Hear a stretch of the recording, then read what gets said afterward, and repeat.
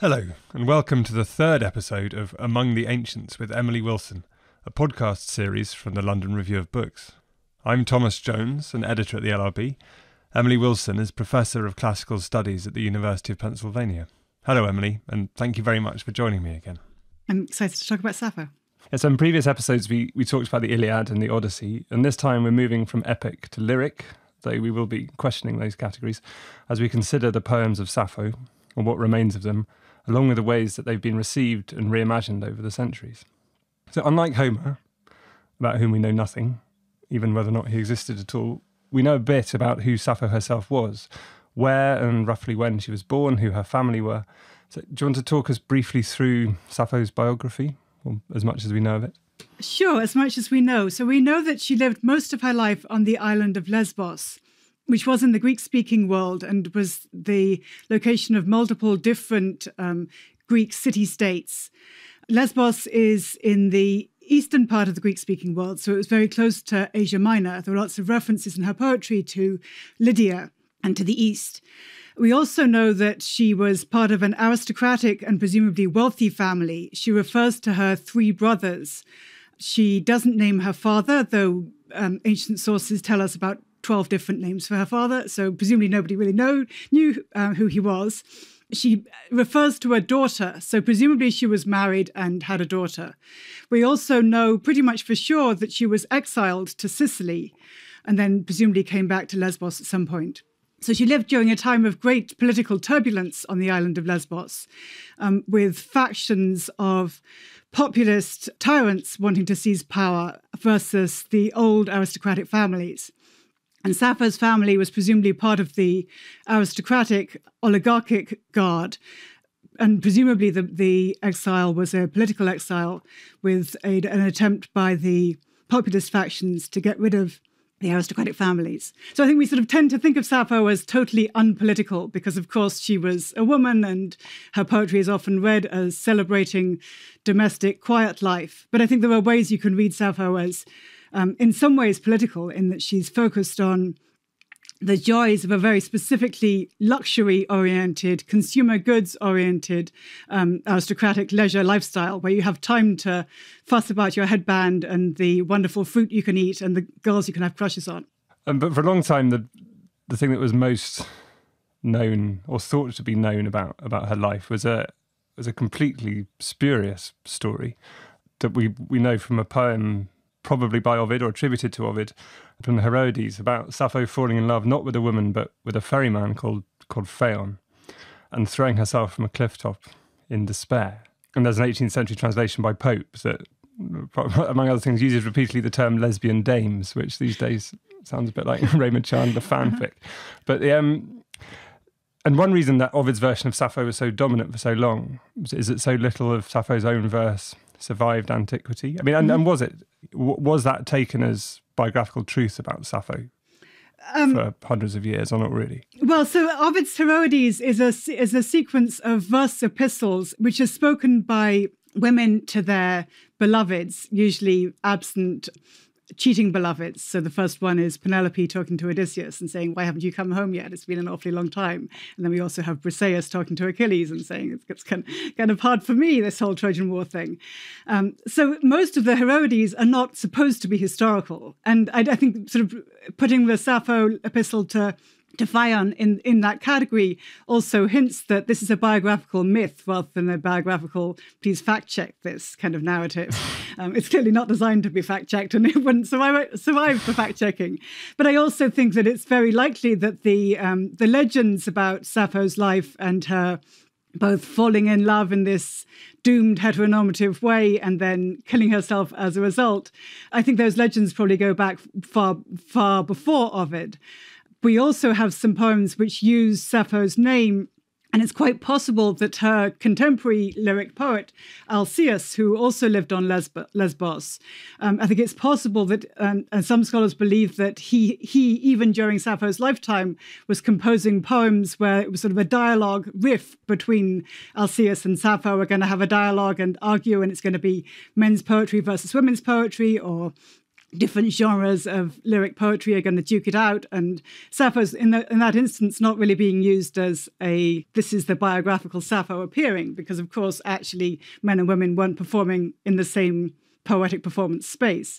It's about sort of using her name as a stand-in for what would a creative woman artist sound like, and let's make it all up.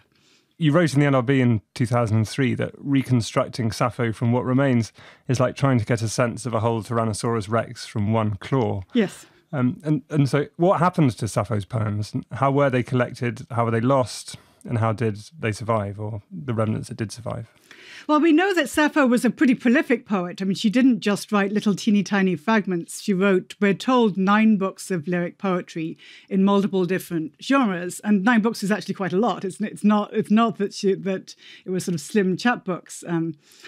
And what we used to have of Sappho before the late 19th century was a couple of poems that are preserved through quotation.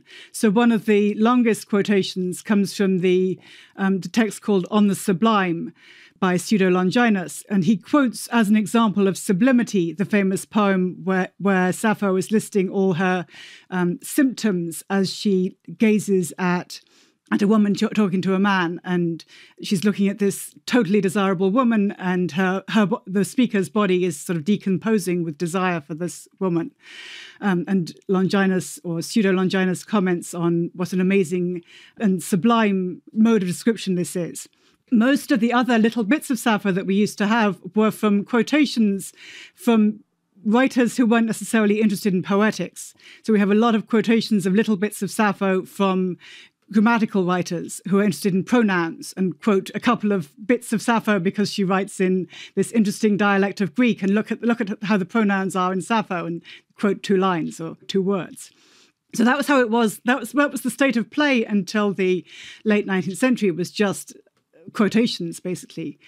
And then in the late 19th century, archaeologists started digging at Oxyrhynchus in Egypt, where there was this sort of trash heap, rubbish dump, which turned out to include all these paper remains from what's called cartonnage, which is like a sort of ancient papier-mâché, where they use scraps of papyrus which might actually have writing on it, and turned out in many cases to have writing on it, for things like book bindings or producing mummies to wrap up dead bodies in.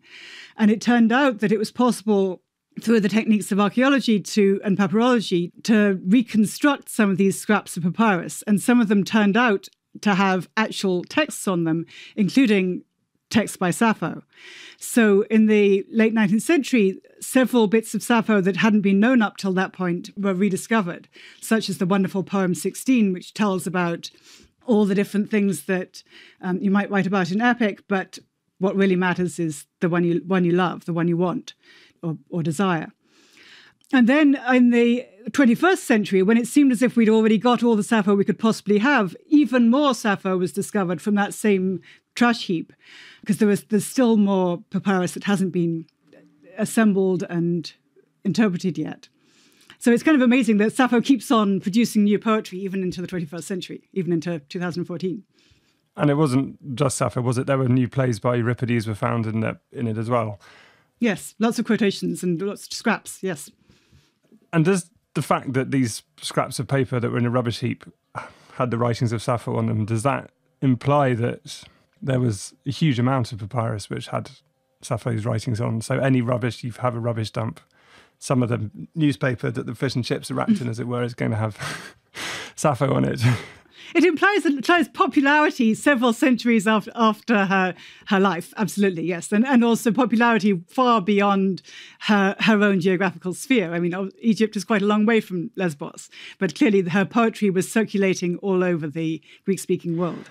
And the 9 books of at least 1,000 lines each, there's the first book we know had 1,300 lines in it. So so all 9 books would have been maybe as long as the Odyssey.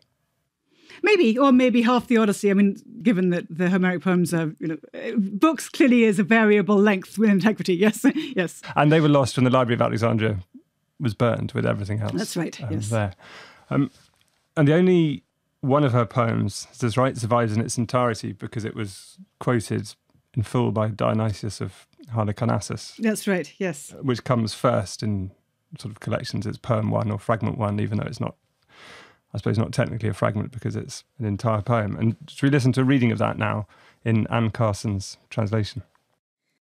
Deathless Aphrodite of the spangled mind, child of Zeus who twists laws, I beg you, do not break with hard pains, O lady, my heart. But come here if ever before you caught my voice far off, and listening left your father's golden house and came. Yoking your car, and fine birds brought you, quick sparrows over the black earth, whipping their wings down the sky through midair. They arrived, but you, O blessed one, smiled in your deathless face and asked what? Now again, I have suffered, and why? Now again, I am calling out. And what I want to happen most of all in my crazy heart, whom should I persuade now again to lead you back into her love? Who, oh Sappho, is wronging you? For if she flees, soon she will pursue.